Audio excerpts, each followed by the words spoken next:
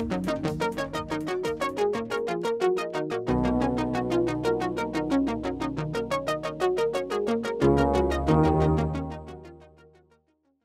C65 was a prototype computer developed by Commodore from 1990 to 1991. It was the last 8-bit computer Commodore ever made, although they canceled the project before selling a single machine at the retail level.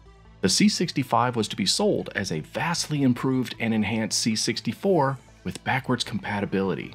In many regards, it would have utterly replaced the C128 for 8-bit fans that still wanted to access their C64 libraries but receive a much upgraded low-cost computer with impressive new features that resembled aspects of the Amiga. The C65 had a more advanced version of BASIC and a built-in 3.5-inch floppy disk drive compatible with the 1581. Since the 1581 format was not common for most C64 owners, and was mostly used as a storage device, the C65 retained the serial IEC port for external Commodore disk drives and peripherals. That made it possible to use a 1541, 71, and 81 disk drive. It also had a CPU that ran at 3.5 MHz. Now for comparison, the C64 was 1 MHz, while a stock Amiga 1000 ran at 7. It also had a brand new VIC-3 video chip that could provide an impressive 256 colors from a palette of 4096, with several video resolutions to choose from as well. But the C65 was ultimately axed by then Chairman Irving Gould. From that point on, the computer was shrouded in a lockbox of mystery and intrigue as it faded into the realm of Commodore legend. Every now and then, one might surface on eBay and fetch over a staggering $20,000. If the thing is actually complete and functional, the price can even soar to 2 times that amount and beyond.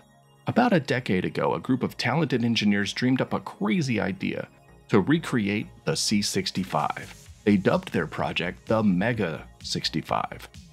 MEGA is actually an acronym for the Museum of Electronic Games and Art, which is a non-profit organization consisting of volunteers. The stats of this 8-bit computer are impressive. At a high level, it is an FPGA-based computer with a large amount of attention paid towards the physical aesthetics.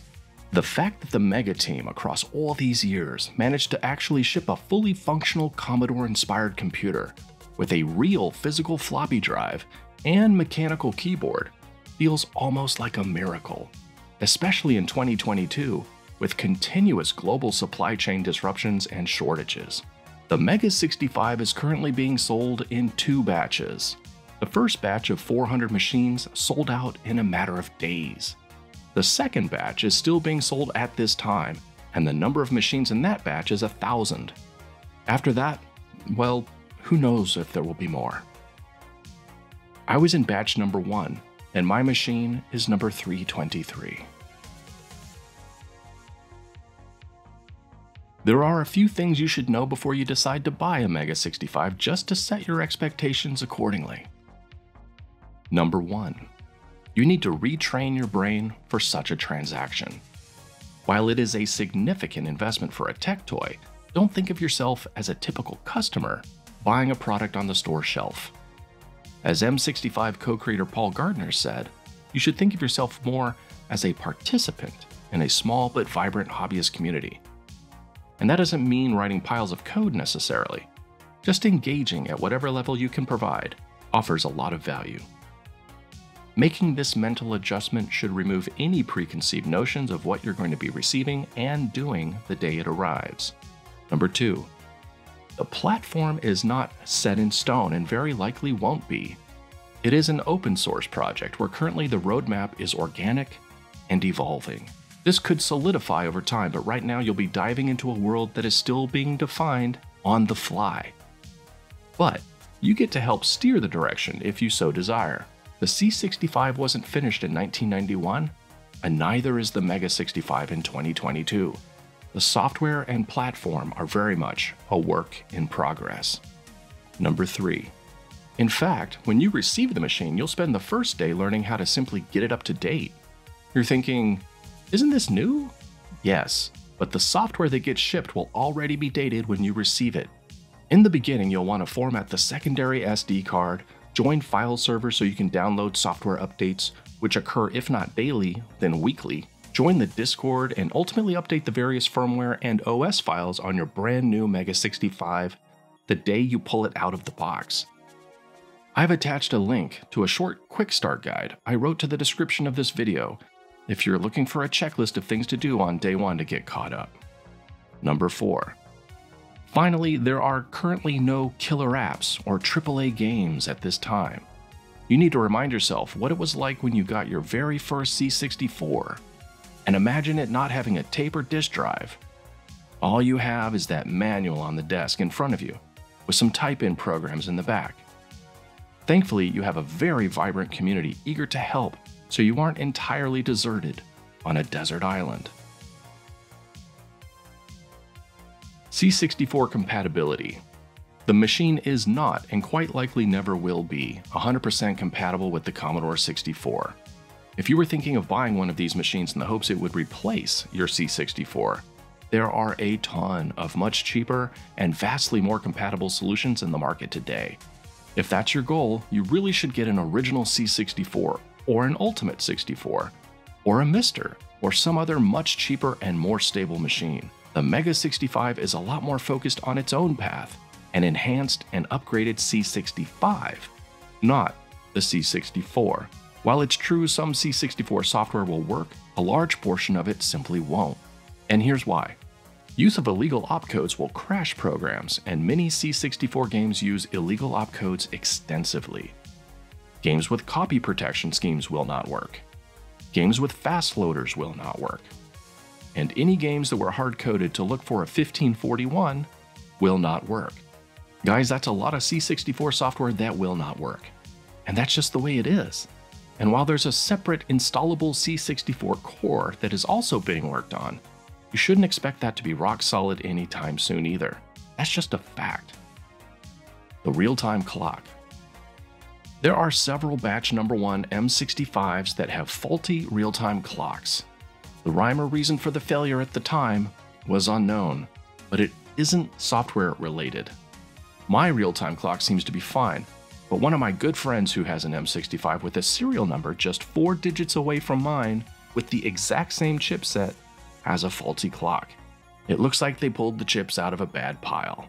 You can use my quick start guide to easily determine if your real-time clock is one of the good ones, or if you'll be looking for a secondary external solution at a later date. The case. With the batch number 1 cases, the mold maker in Germany named Hintsteiner apparently removed all of the cases from the molds before they were fully cooled. As a result, many cases have stretch marks on the top shell and even minor warping on the bottom shell. In general, the warp appears to be no more than 1 millimeter. However, this can make the back area very unstable and even make a case audibly pop if pushed without much effort. When I put my real-time clock battery in, I pried my lower shell outward 4 to 5 times in different locations near the center back area. The plastic is surprisingly bendable and not rigid. After reassembly, my warp appears to have been mostly fixed. Do this at your own risk, but I'm pleased with my results. Conclusion. The fact we have this machine on our desks feels like a gift from the gods. The never-ending passion of the MEGA65 team to get to this point is frankly inspirational, and still hard to believe the dream came true. For me, this was the first time in over 30 years where I actually felt like a kid again, opening a box with a brand new computer that Commodore created. Is that really what happened? Of course not. But that's what it felt like. In my heart, I touched the sleeping face of Commodore for the very first time in a really, really long time. The issues with the case were a surprise, but is it a huge deal? No, not really, and it's a mostly fixable problem. The keyboard is the star of the show, full stop. It feels like the Amiga 2000 Cherry MX mechanical keyboard, and it's probably a small step up from that too. The keycaps are simply gorgeous and they feel perfect. I do find the location of the power supply port awkwardly close to the cartridge bay. If you ever use cartridges, simply removing them without knocking the cord is a bit of focus surgery. And whoever the wise guy at Commodore that decided the mouse and joystick port should favor left-handed people is not my hero. But I do like the power switch and reset button over there. And I realize the MEGA65 is designed this way for historical purposes. All in all, I have to give the hardware an A-, and I think that's a very fair grade. Had the case been solid and without stretch marks, and the power supply put in a place where my hands never go, I would have easily given it an A. Regardless of these very minor issues, the machine is a gorgeous labor of love. On the software side, I can't really grade it since it is incomplete and still in a state of flux. But the potential of the machine makes the journey ahead feel exciting, if a tad uncertain. I did buy this computer realizing it would be likely a long time before I could really sit down and use it though. Why do I say that? Because I'm not a programmer, I'm a user. If I were a programmer, my goodness, I'd be over the moon wanting to create for this fascinating platform. As it is, I'm really at the mercy of the small yet passionate community that supports it. And I know I'm not alone. Other than diving deep into how to update my machine, there's honestly not a ton I can do with it today besides typing in simple programs in BASIC. My dream for this machine is for it to be the ultimate Commodore 8-bit battle station. 100% rock solid C64, 100% C128, and that includes 100% compatibility with CMD peripherals and code, and a vibrant M65 scene that takes things to the next level and makes some Amiga diehards totally jealous. I want an all-in-one Commodore dream machine. That sounds pretty mega to me, but at this point, I think if 1/3 of that dream ever came true, I'd still be over the moon. And I think expecting all three are probably far-fetched anytime soon, if ever. Realistically, I can see my MEGA65 getting carefully stored in the near future. If I popped it out every 3 months to update the core files and put it back in storage, I don't think I'd be missing out that much, since I'm not a developer. Except I do love looking at it and using it, even if it's purely for maintenance purposes at this early stage in its life. I can't wait to do more than update system files someday, and I do know that day is coming. And while I wish the C64 compatibility wasn't so Wild West, I totally understand why it is, what it is, and might always be. And I'm 100% fine with that. Thank you so much, MEGA65 team.